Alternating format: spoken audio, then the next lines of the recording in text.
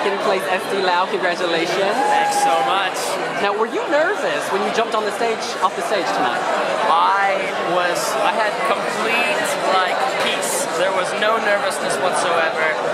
We had our great friends that were there in front of the stage who were going to support us and help us out and catch me, so I had no nerves whatsoever. And is it disappointing to come so close, or is it motivating? You know what? It's definitely motivating because to come in second place is just such a huge honor, and it's against such great other competitors. I mean, it was, we just loved the experience, and second place is a win for us. So. And what do you think of the winning song? Love it. Yeah, we definitely love it. We think it's going to do really great in Eurovision. What do you guys think? Oh yeah, it's going to win. Oh yeah, totally. And a lot of our readers are confused. Your name sounds very American. Daniel Levi, yeah, I was born in America, and I have Estonian roots. My grandfather was Estonian, and our family moved over here when I was in second grade.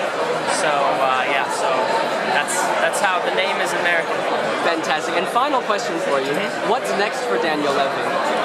We are going to continue to play at live concerts and play festivals all over Europe, and we're just happy for every live gig that we do play.